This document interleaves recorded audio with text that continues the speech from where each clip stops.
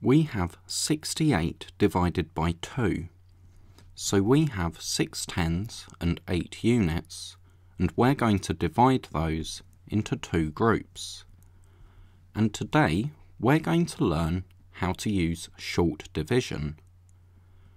So we start by dividing our 6 tens by 2. So if we share out those 6 tens, we have 3 tens in each group, because 6 divided by 2 is 3. Now we can divide our 8 units by 2. So if we share out those 8 units,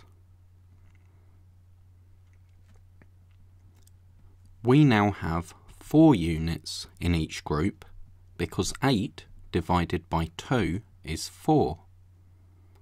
So 68 divided by 2 equals 34. Now let's solve 72 divided by 3 using short division. So we start by dividing our 7 tens by 3. So if we share out our 7 tens, we now have 2 in each group, and we can't share out our 7th 10 because with division we need to share equally. So 7 divided by 3 is 2 remainder 1. So we can write 2 above our tens column because each group has 2 tens. And what are we going to do with our 1 remaining 10? We can regroup our 10 to make 10 units, or exchange our 10 for 10 units. So now we have 12 units, so we can write our 1 remainder from dividing 7 by 3 in front of our units, because we've exchanged it for 10 units. So now we have 12 units to divide by 3. So let's share out our units.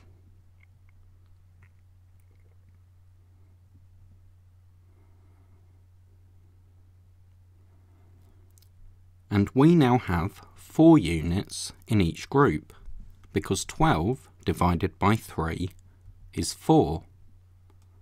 So 72 divided by 3 is 24. Now we have 123 divided by 3, and we can answer this question using short division.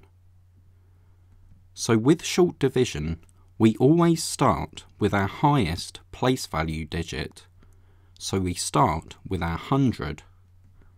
But we can't share out our 100 because with division, we need to share equally.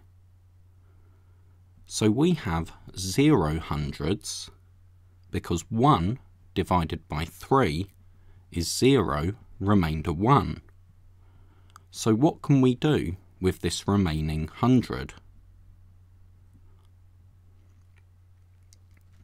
We can regroup it as 10 tens, or exchange our 100 for 10 tens. So what do we need to write in our short division? We need to move our 1 remaining 100 in front of our tens, because we've exchanged it for 10 tens, and since we had 2 tens to start with, that's given us 12 tens. So now let's share out those 12 tens.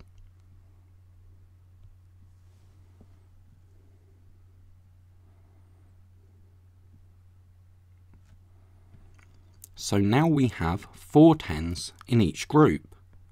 So what do we need to do next?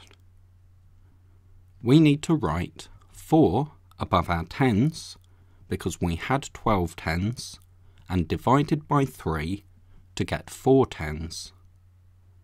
So now we can divide our 3 units. So if we share out those units, we have 1 unit in each group, because 3 divided by 3 is 1.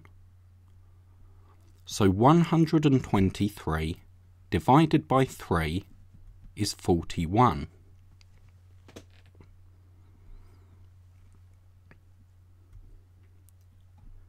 Now pause the video and see if you can answer 96 divided by 4 using short division. So we start with 9 tens divided by 4, so let's share out those 9 tens between 4 groups. We now have 2 tens in each group and 1 that we can't share out, because with division we need to share equally. So 9 divided by 4 is 2 remainder 1.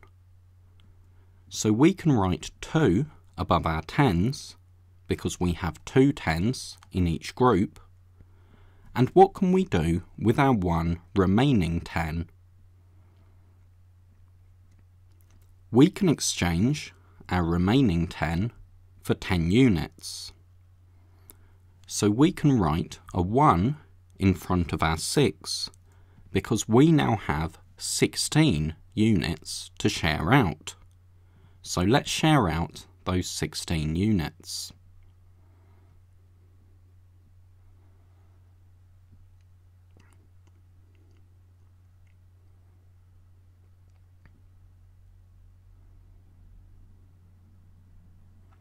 So now we have 4 units in each group, because 16 divided by 4 is 4.